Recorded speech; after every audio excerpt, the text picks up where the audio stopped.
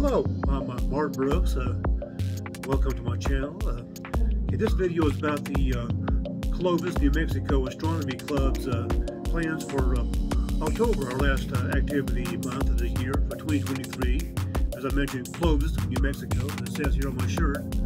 I've been a member of the club for over 7 years, and I do videos and place them on my channel. I do various photography work for the channel. Like everyone else, I do not have a telescope, so this is where I come into the club. So next Saturday, October 7th, will be our last star party at nearby Oasis State Park, out in the open between Clovis and Portales. And being dark as it is out there, we can view star clusters, galaxies, nebulas, as well as the planets Jupiter and Saturn. And here's a simple photo of what we're doing up here, where we meet at the park, where we set telescopes, and where the public shows up to join in and get their views of the objects. Then the next week after, October 14th, we will be viewing an annular solar eclipse. And here's a simple photo of what I'm talking about.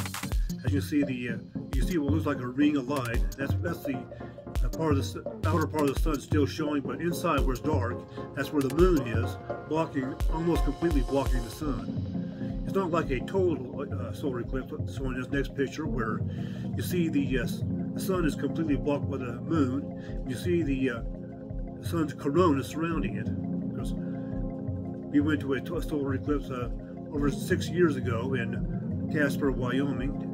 That was back on August 21st, 2017. That was a very spectacular event. Well worth the sight, and it was my first experience seeing a total solar eclipse. And next year, on April the 8th, there will be another total solar eclipse across the United States. And it will pass across East Texas, going up into New England. And hopefully we'll be making a trip to East Texas, probably in the Waco area, so we can view this solar eclipse.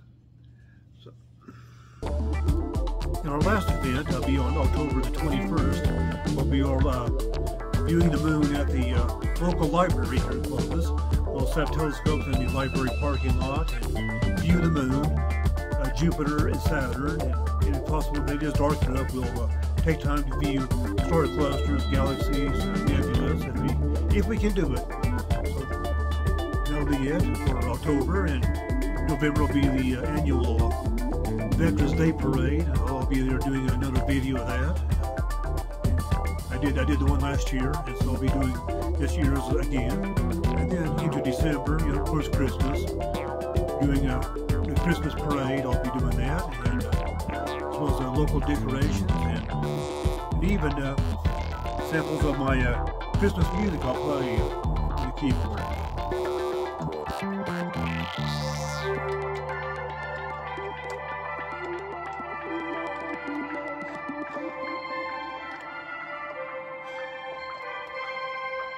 So that's all I have, and thanks for watching.